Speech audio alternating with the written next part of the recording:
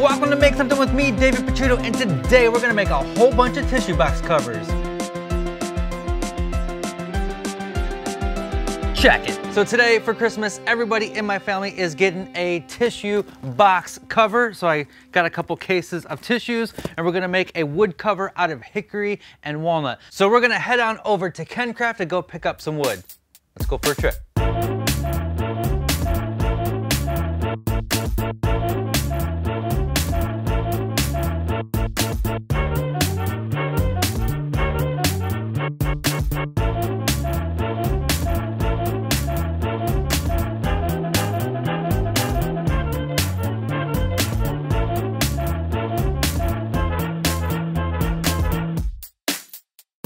So the first thing we're gonna do is we're gonna resaw everything over at the bandsaw, run it through the planer, chop it up over at the miter saw, and then cut everything to its final length over at the table saw.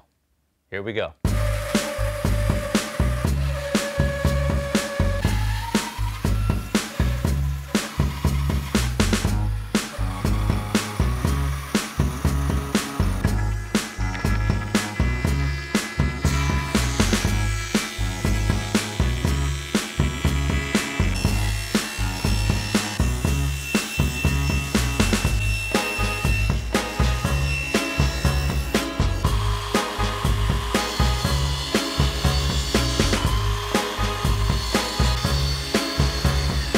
I have set my blade to 45 degrees. We're gonna do miter corners on all of this.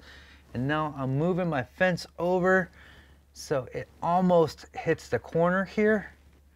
It doesn't have to be perfect because we're gonna kind of round that over with sandpaper at a later date.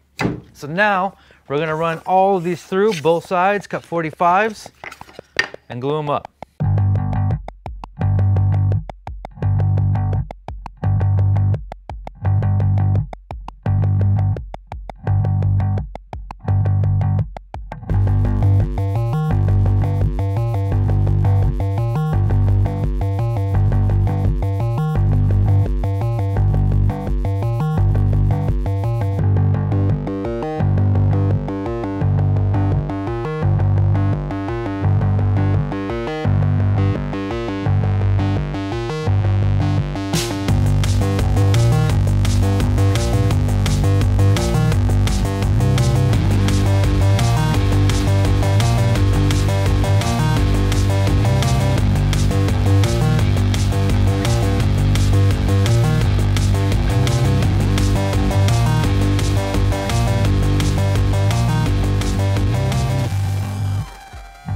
So now it's time to cut a groove in the bottom of all these pieces, and that groove is going to hold a 1/8 inch piece of plywood. I have my blade set to about half the thickness of the piece and my fence move over about 3/16 of an inch.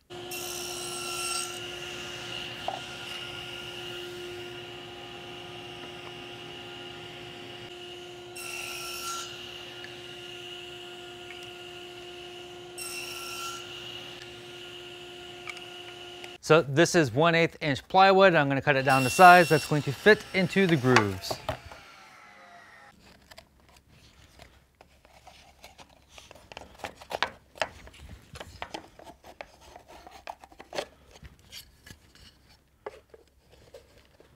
And looks like that'll work. A couple of these, because it's hickory, they have these knots in here. We're gonna fill it with some Total Boat epoxy. Mix this up real good. We are gonna darken this up. So we're just gonna dribble that in there. Totally gnarly. I'm gonna start gluing this up. I have my 4 pieces here. We're not gonna use any clamps. We're just going to use tape. And so we have long grain to long grain instead of end grain to end grain. And we don't have to do any reinforcements on these joints. That'll be super strong.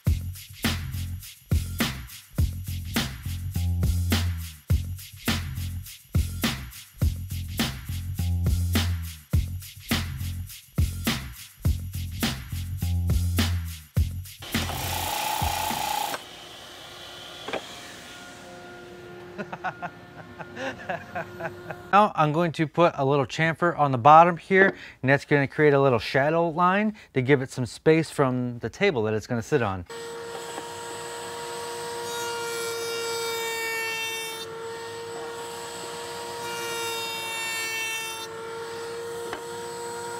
So now that we have all of that routed, I'm just going to round over the top so there's not that very harsh edge, so it's more pleasant to touch, like me.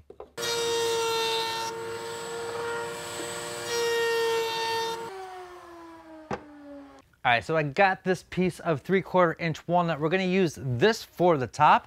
I don't want it 3/4 of an inch thick. I think a 1/2 inch thick will work fine for these boxes. I could just plane it down, but I think I'm going to resaw it first, and that's gonna give me a thin little veneer that I could use in a future project. Save the wood, respect the walnut.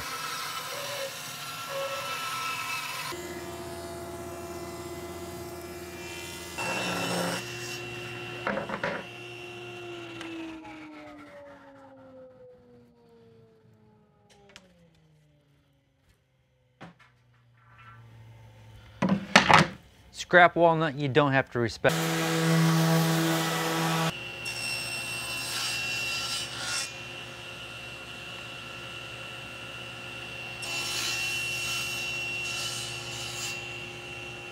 So we went ahead and cut these up over at the table saw. They are square. The Kleenex box goes into the holder like that. This is just going to sit on top of the box, just like that. No joinery, it's not going to be attached. No magnets, no LEDs, no fanciness. It's just going to sit on top. So now we're going to cut out all the pockets using easel and the X-carve. I'm using double-sided tape. I made a little wall here, a little guide, a little jig, so I can put all the pieces in the same exact position.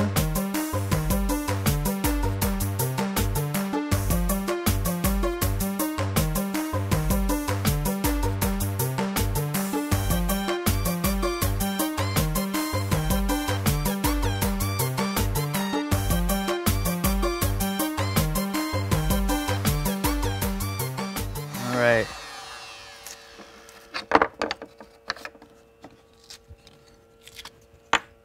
That is going to fall on there just like that. All the tops are cut out. We're back over to the router. Now I'm going to round over the inside, and then I'm going to chamfer the outside.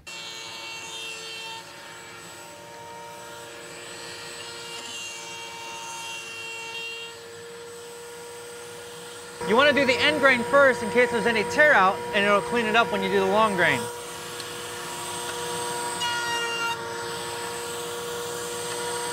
So that tear out will clean up on this. All good.